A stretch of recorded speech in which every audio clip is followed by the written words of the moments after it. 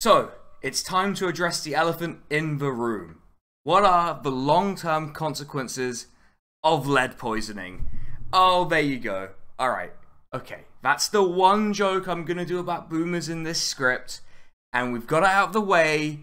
So, if you came here for the jokes, that's it.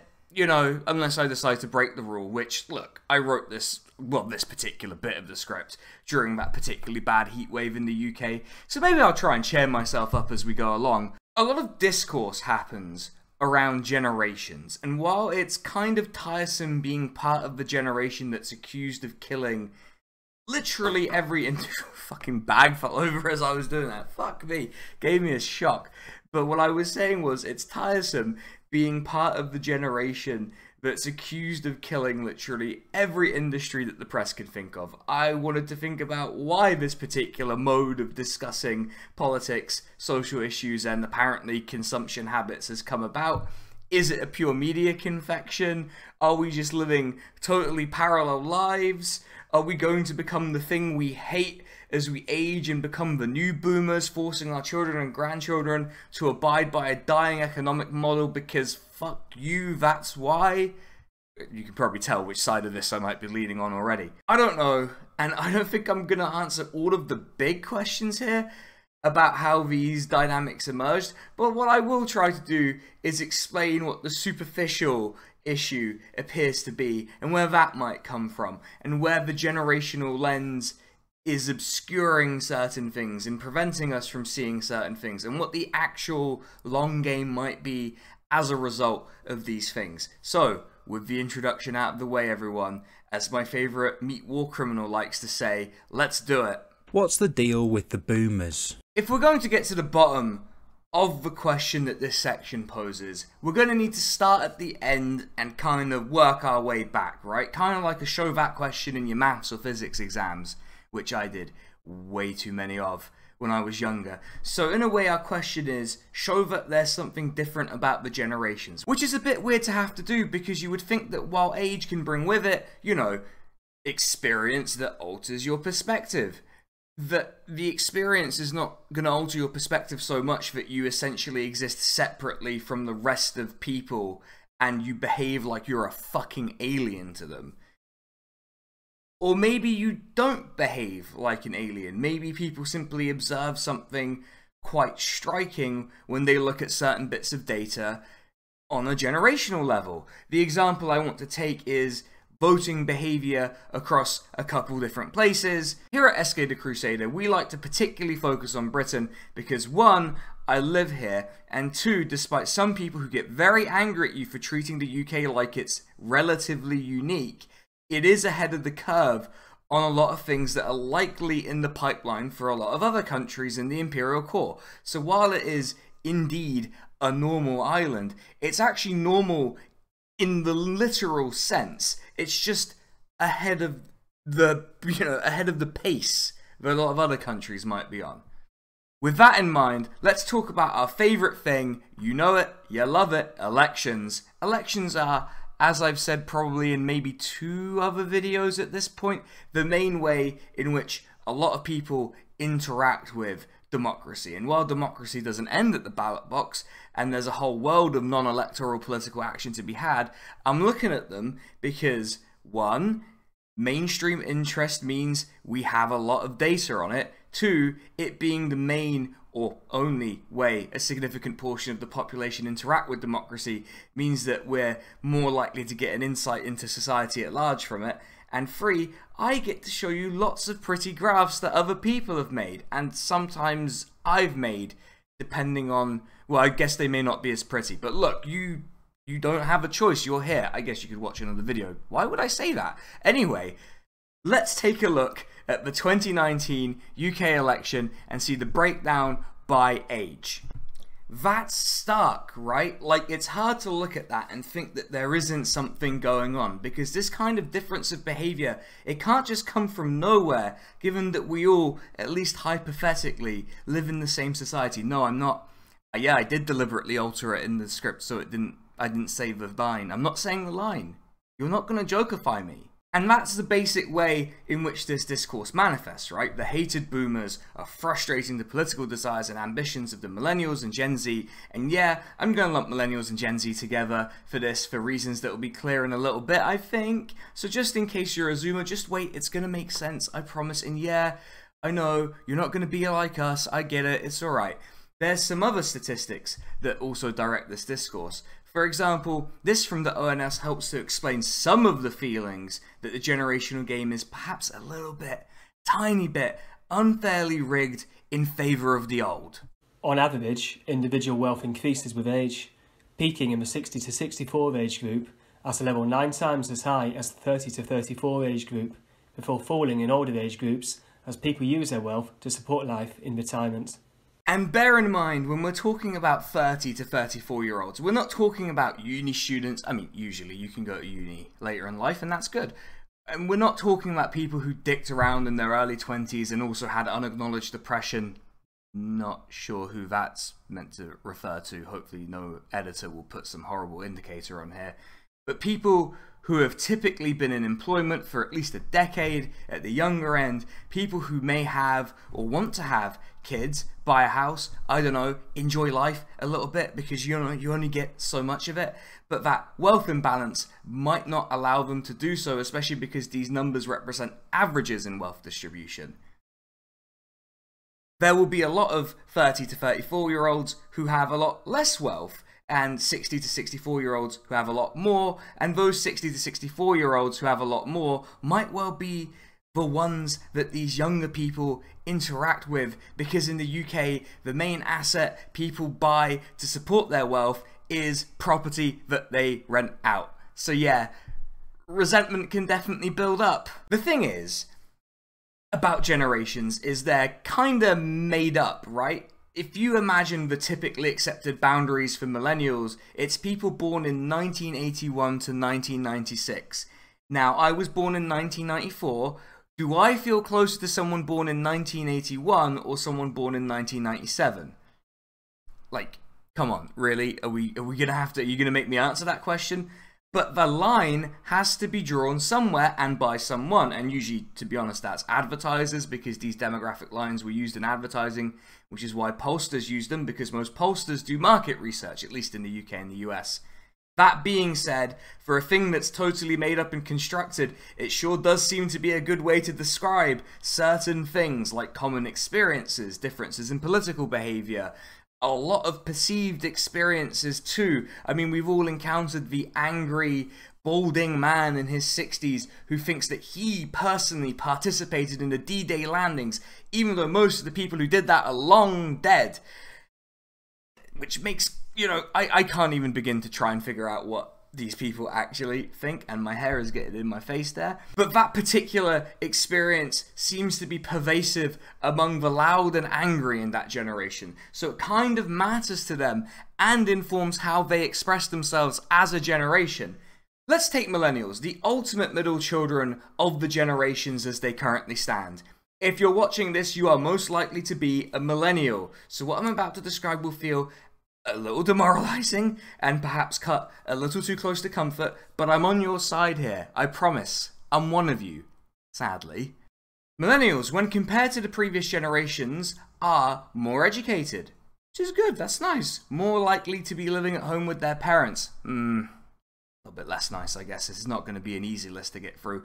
More likely to be in insecure work. Have less wealth than their parents did at their age. I mean, look at those my parents at age X memes, right? And me at age X memes. That's more or less the summary there. They're less likely to own a home than their parents at that age. Less likely to have children. More likely to have mental health issues. Yeah, okay, you get the picture. You get the picture. The standard of our lives relative to our parents isn't... What's the nice way to put this? It's not where we want it to be. Let's put it in the softest and gentlest terms. These things can feel worse when you think about how in the UK at least, and remember, I am cursed with having to live here, so it's my main frame of reference, so no one's allowed to get mad at me for using that. that previous generations got to enjoy things like social housing, which meant lower rents generally, cheaper housing relative to their wages, an easier job market to enter. If they went to university, it was free, and it would lead to better paying jobs, unlike today where it doesn't necessarily lead you to a job that pays above the median income. Again, really burning myself in this video apparently. Some semblance of a welfare state that wasn't designed solely to punish you or drive you insane. I mean, they had to suffer leaded petrol and some of the most obnoxious fashion choices you can imagine, but all in all, it's hard not to feel a little like we've been cheated in comparison, right? By the very people who say all these things were bad, but they definitely won't relinquish the gains they got through them. These differences express themselves through a lot of things, like those voting differences I shared earlier, but also an intergenerational resentment, because even though they are constructs of our, or an advertising man's imagination, there clearly are common experiences, common material realities that are informing these dynamics, which I guess brings us on to the next section quite nicely, because we need to see what analysing in this way obscures. What does the generational lens obscure? At the end of the last section, we were coming to the point where we could understand why the generational political lens can feel materially real, right? Like, I pay my rent probably to a boomer, right? Although actually, to be fair, I pay my rent to a pile of money, which in a lot of ways might feel and seem worse, really.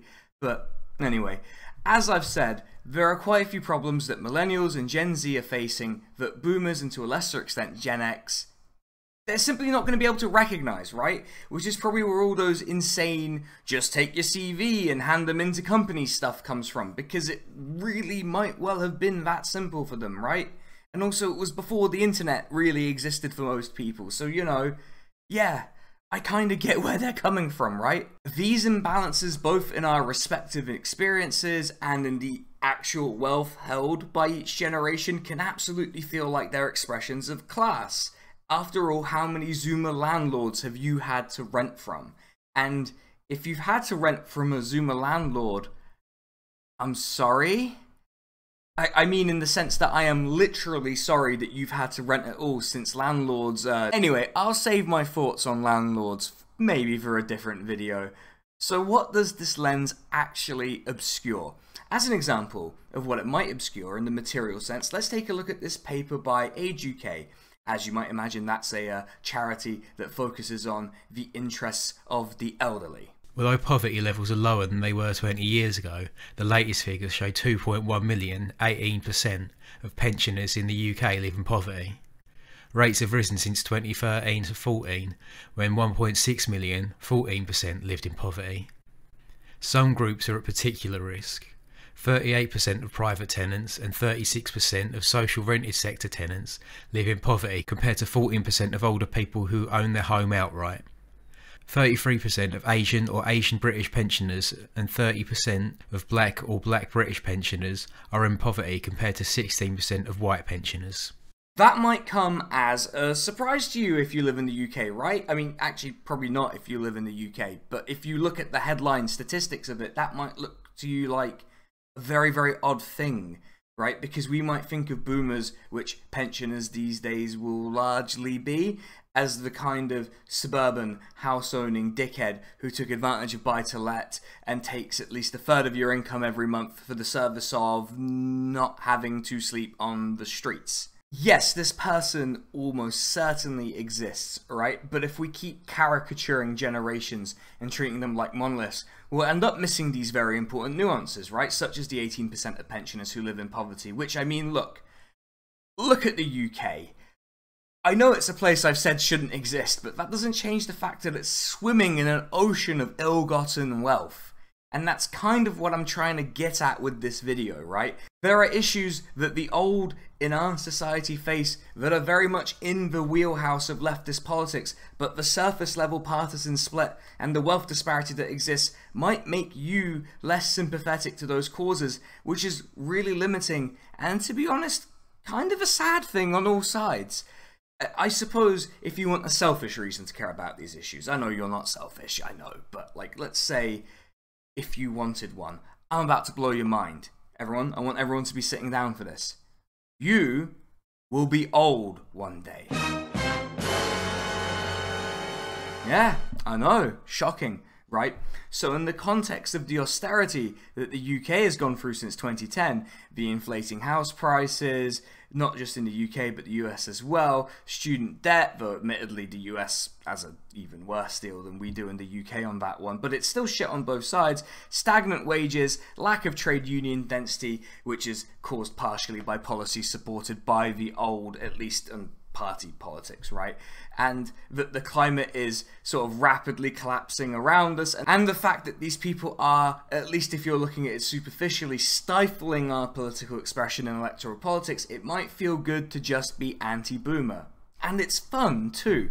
It's just setting us up to be dicked over again later, and knowing our luck so far, I'm not sure we want to load those dice particularly against us. There's also the critical thing that's obscured by thinking of generations and their interests as monoliths, right? Let's look at that voting by age chart again. You'll notice that among, say, the 60 to 69 year olds, that while 57% are voting for the dickhead Tory party, which is a difference of 36 points with the very youngest, that 22% voted for Labour.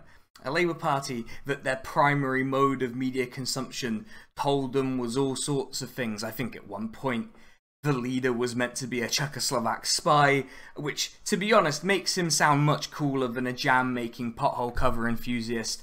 But I guess the news is supposed to entertain as much as anything else. I wonder if that's a problem, actually. Also, you notice that in my age group, at the time of the election, 23% were voting Tory. I mean, I know I made the joke about Zoomer landlords, but genuinely there is such a thing as landlord TikTok, and I'm not saying that the landlords are Zoomers, I don't think they're that young, but it drives me absolutely fucking insane. Just check all of this out. I'm gonna throw in a bunch of clips and you can tell me how insane it drove you. I work in London, I live in Buckinghamshire, but I invest up north. Right now we're in Huddersfield, this is Huddersfield. You buy a house here for like £80,000, you're gonna rent it for £600. In London, you'll buy a house for £800,000, you're not gonna rent it for 10 times the price. So you wanna buy low, rent high, with a property manager nearby. People say, oh, but Samuel, I have to buy close to where I live so that I can keep an eye on it if there's any problems. That's not financial freedom. That's called a rope around your neck. You want to buy properties in cheap areas, you want to rent them high, and you want to have systems in place and property managers that can make it passive income so that you can have financial freedom. That's called property investing the smart way. And I'm feeling good. I'm feeling good.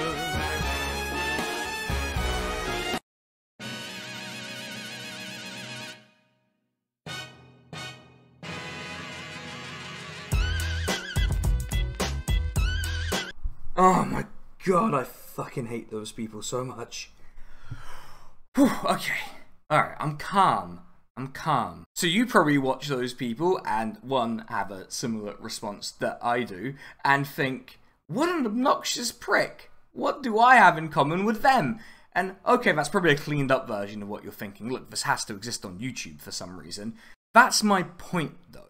It's actually really stupid for us to act like everyone above a certain age is an irredeemable Tory or Republican or, I don't know, name any centre-right to far-right party that enjoys the support of the old, or that everyone below a certain age is a communist revolutionary suffering under the heel of a boomer capitalist. I have more in common with a 58-year-old private renter than I do with all of those fucking TikTok landlord dickheads, right? And it just kind of sucks that this lens works as a way to obscure that rather than enhance that understanding.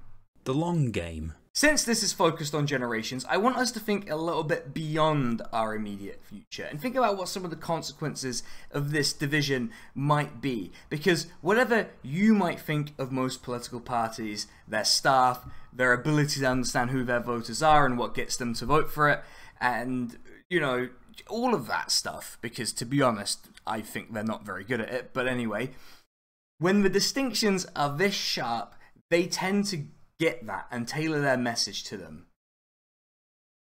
Okay, well, alright, most rational political parties that don't despise their base tailor their message and their politics to them. Think of the infamous triple lock in the UK on pensions, a policy that protected and enhanced the living standards of pensioners by ensuring that their pensions increased by at least inflation, while wages largely remained stagnant.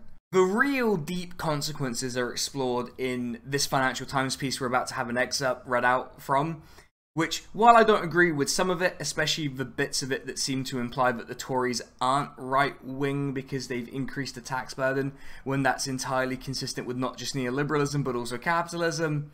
You know, I don't agree with all of it, but it does, you know, give a voice to what might be some of the long-term consequences of this, especially if you become the party of the old. And you can almost think of a mirror of that, of becoming the party of the young, right? If you want to think about what it is to be the party of the young, imagine the opposite of this. Pundits often puzzle over the identity of today's Tory party. It claims to be right-wing, but has imposed Britain's highest tax burden since 1950. In fact, it's an old people's party. That's a winning strategy in a country where most voters are now over 55, estimate Joe Crisp and Nick Pearce of Bath University.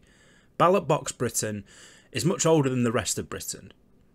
Once you're an old people's party, you're free to ignore many things. The dearth of new homes, record low birth rates, the threat of funding for British university research through the EU's Horizon scheme, reduced opportunities for Britons to work or study abroad, not to mention climate change. Even the economy hardly matters to many pensioners, because they aren't in it. Instead, an old people's party takes the geriatric side in culture wars, keeps house prices rising, and redistributes not to the poor, but to pensioners, who last week got a 10% raise just as rail workers were offered 2%. An old people's party imports a non-voting workforce while encouraging geriatric grumbles about immigration. In effect, the Tories side with wealth, held chiefly by the elderly, against incomes, and then cast that stance as anti-elitists. The Republicans in the US have managed a similar trick. They rage against Obamacare, a rare modern benefit for the under 65s, and block abortions for young women. This makes a lot of sense, right? If your electorate has polarised so much by age, then you might want to engineer policies in a way that keeps your electorate old, yes, but also makes your labour force disenfranchised, as migrants in the UK are. It's also kind of rich for the FT to finally come around to noticing that the Tories side with wealth. Again, it just so happens that wealth correlates with age, but as I've said, it's not the be-all, end-all necessarily, right? There are other consequences too. Overrepresentation of the old in the electorate means that electoral pitches made by supposedly left of centre parties are often too considerate of some of the more regressive cultural views of that particular group. And yes, it's not all boomers, but there's a reason why hollow female Kermit the Frog impersonator Rachel Reeves is saying that she'd be uncomfortable with a trans woman in the bathroom with her, which is really quite a despicable thing to say, but is, at least in part, a consequence of feeling like you need to kowtow to a 60-something-year-old Baz drinking out of his bin in 40-degree weather. Off you toddle. No, come on then. Come on, if you want to fight, No, come on then. fight. Don't say, Come on then. I'm going to toddle off. Oh, no, I want to see your naked body, because I'm a pussy. Alright, mate, then Tell come on then, people come what on they then. can do and what they can't do. Come on then, get out of there then. Don't say come on. I've told you to come on. No, come on then. So what are you going to do? I'll knock your bloody nose down your throat. Alright then, go on then.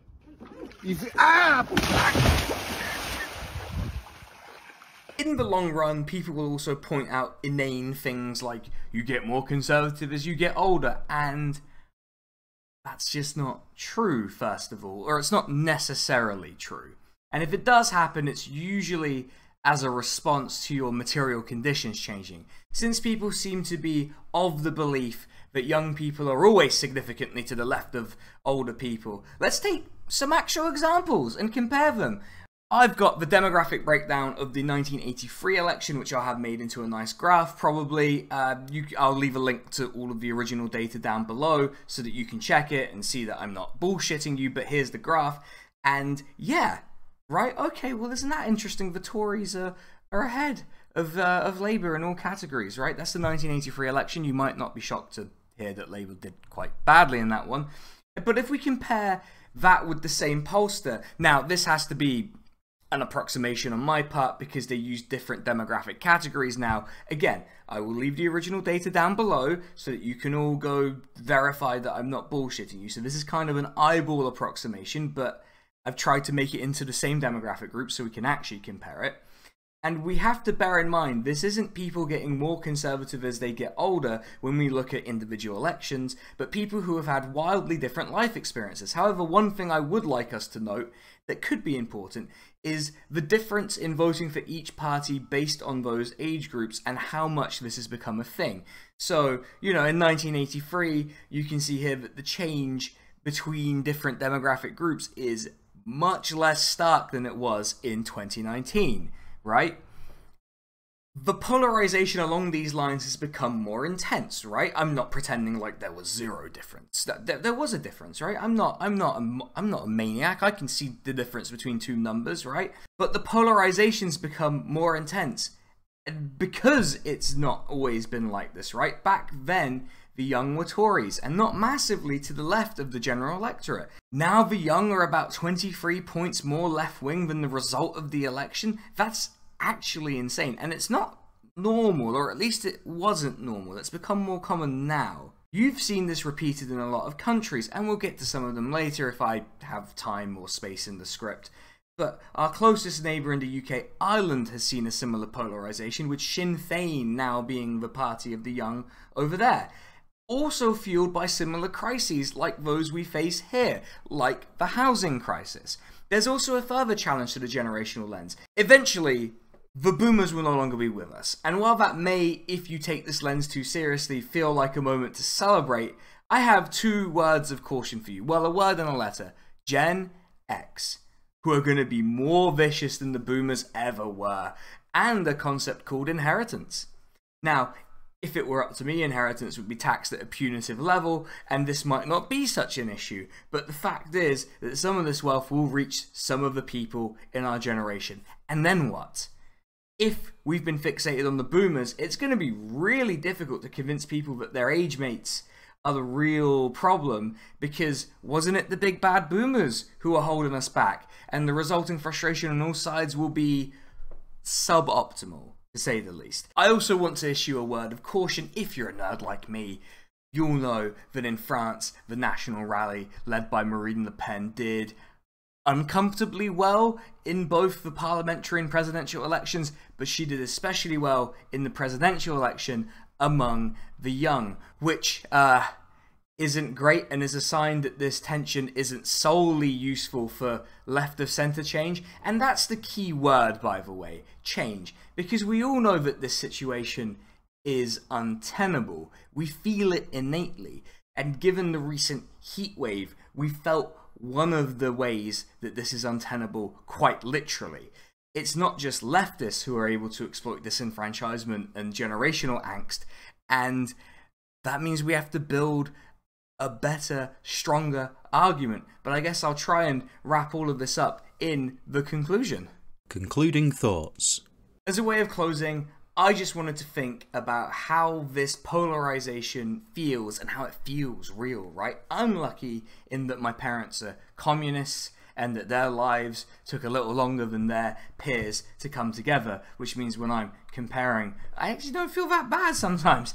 But for a lot of us, that isn't the case, and I understand that, and it can be polarizing. I mean, how many people have you met who say they've lost their parents to the Daily Mail or that weird Facebook group where they're complaining about the bins that they're a member of? This polarization isn't just real, it might be preventing us from reaching natural allies beyond our generation, which, by the way, is a made-up thing anyway. I can't get over the fact that they are just made up. I also wanted to reflect a little on the causes of generational politics throughout this.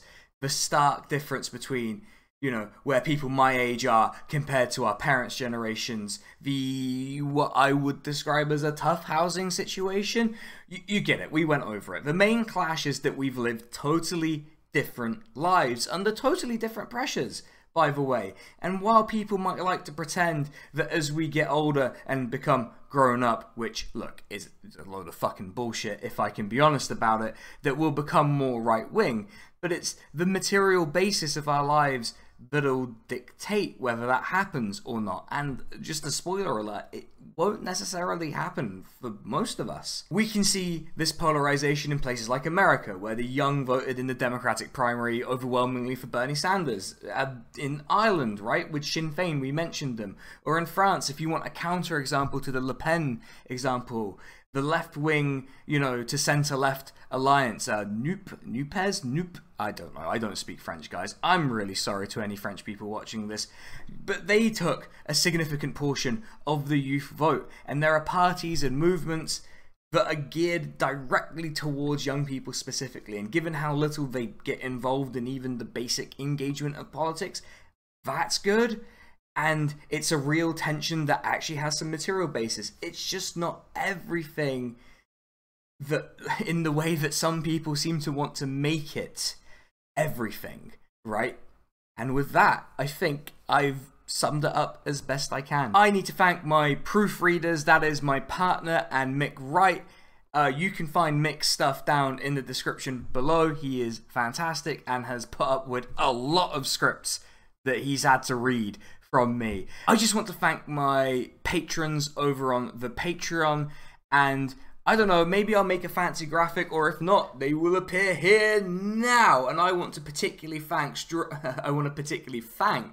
Drone Riff, Mercutio, Nauseum, and Kersley Scheider, who are my top tier subscribers over on the Patreon. Thank you very much. If you want just early access to at least one video a month, you want access to the Discord, if you want to be canvassed for potential topics for the videos and to vote for the topic of future videos, head on over to the Discord. The lowest tier is £1. You'll get access to the video game review early, you'll get to vote on the topic, and I might, throw in some other stuff. You usually get all of the random thoughts that enter my head that might end up becoming scripts and stuff like that. Sometimes. I also want to just say again that I realize that I kind of act like everyone knows everything that I do. There will be links to everything that I do down below, but in particular I have a podcast, Peace at Home, where I torture some friends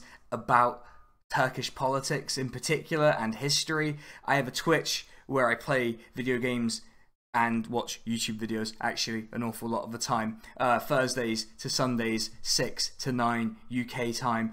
Remember, everyone, also, that I had some fantastic voice people for this, so I want to particularly thank my voice people for this. Ross, who goes by Mr. Gump, over on twitch.tv, go check out his fantastic stuff. Red Robbo, who simply wants Bolsonaro out in Brazil, which is a thing that I think all of us will agree with. That sounds pretty dope. And Jordan, who many people are saying does the music for Peace at Home.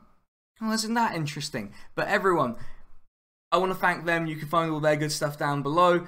Remember to like and subscribe. I'm bad at this stuff. Please forgive me that it's all coming out in one big jumble. But otherwise, I'm going to catch you all in the next one. Take it easy. Have a good day. And see ya.